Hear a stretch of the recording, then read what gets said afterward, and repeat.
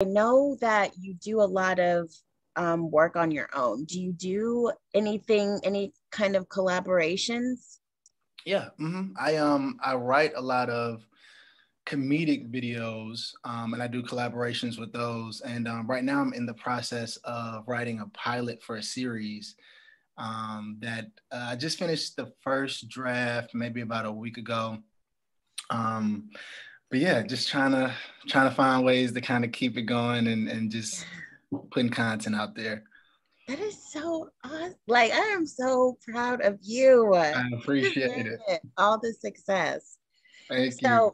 So with your pilot, are you starring in it? Are you just writing in it, directing in it? What's going on? So starring in it, for sure, and really it came about just from being in different projects and thinking like, okay, this is gonna be like the big one, or this is gonna be the one that gets me more recognition, and then seeing like the final cut and just realizing you don't have any control unless you write it, produce it and put it out there. So even like the last film I was in, One Night in Miami, like I had at least like 3 pages of dialogue with like the Malcolm X character, and just super excited about it, and had all my family come to the theater and watch it, and then seeing the final cut. I mean, they completely Ah, changed the scene and made it like a voiceover scene, and I literally had like one word, but even that one word was like they used somebody else's voice for the ADR, and I'm like, what in stop the world? it. So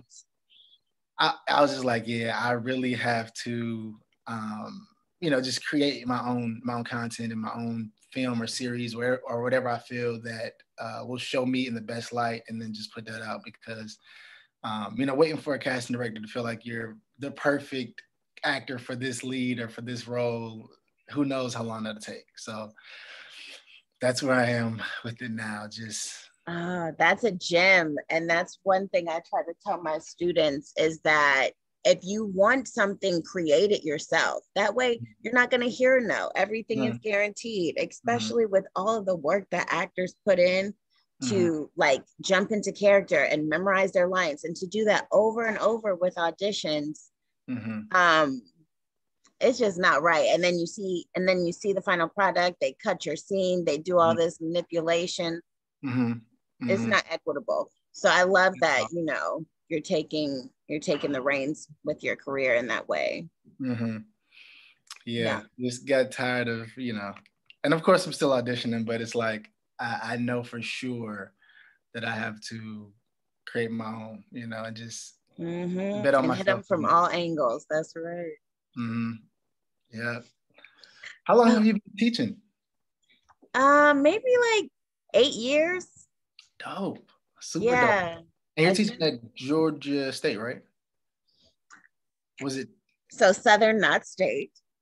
Georgia Southern? Sorry. Okay. I Mhm. went to Georgia State for a year, so I just but Georgia Southern. Okay, cool. I'll give you Okay, so we're not gonna get into the competition.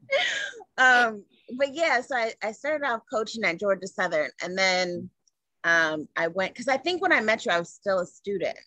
Okay. Um, so I Yeah. graduated. I taught in DC at Arena Stage. I don't know if you're familiar with regional theater, um, but I was like, okay, I'm too young to really be like settled in my career and teaching and stuff like that. So I want to do the whole LA actor thing.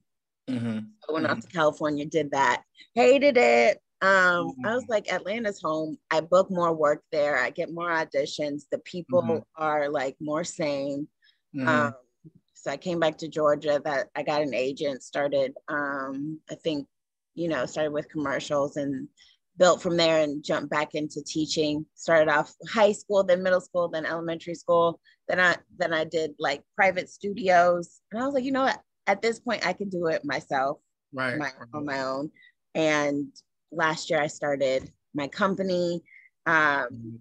doing like after school enrichment, and then just building. And now I'm doing it full time. Dope.